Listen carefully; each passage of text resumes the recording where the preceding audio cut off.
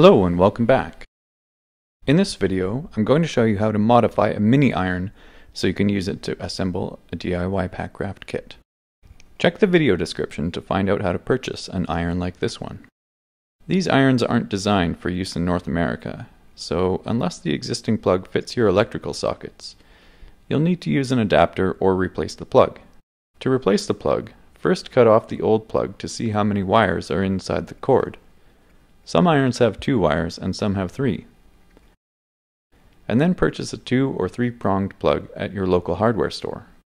If there are 3 wires in the cord and it's unclear which one is the ground wire, open the iron's housing to see how the wires are connected to the circuit board.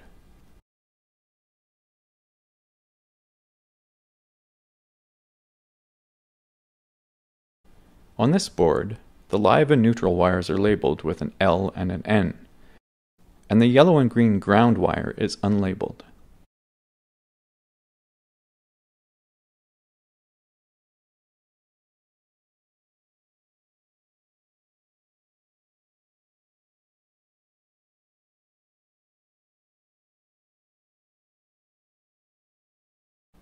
Remove the housing from the new plug and slide it onto the cord.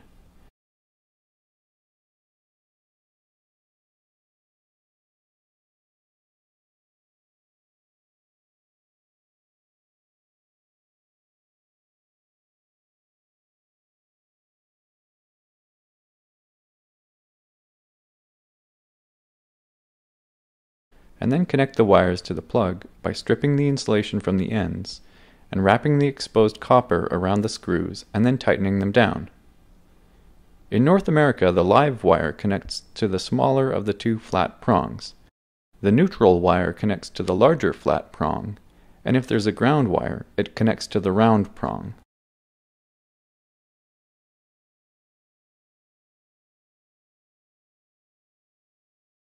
After the wires are attached to the plug, secure the cover in place.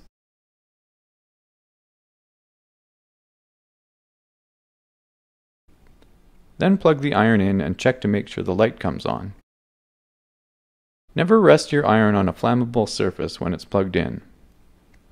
If yours didn't come with a stand, you can make one like this from an empty aluminum can. You should also never leave an iron unattended when it's plugged in. I made a little iron on flag to hang on the doorknob of my workshop. That way, if I forget to unplug the iron, I'll be reminded on my way out the door. Before spending any more time on your iron, first make sure it heats up to an appropriate temperature for heat sealing. Check that the heating element is pushed all the way into the foot, plug the iron in, and then turn the temperature adjustment knob clockwise all the way to its highest temperature setting. I find that the adjustment knob is easily turned by accident, so after setting it, I always cover it with a piece of tape. These irons take a long time to heat up, so wait at least 15 minutes before testing yours on a scrap of heat-sealable fabric.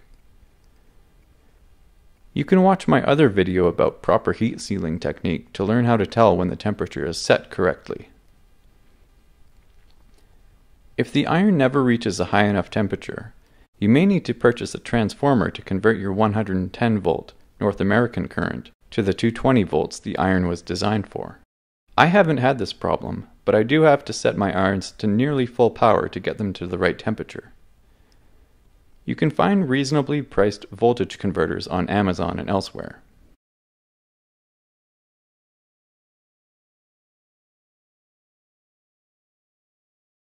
Once you're satisfied that the iron gets hot enough, it's worth spending 20 minutes with some sandpaper to flatten the foot so more metal touches the fabric as you iron.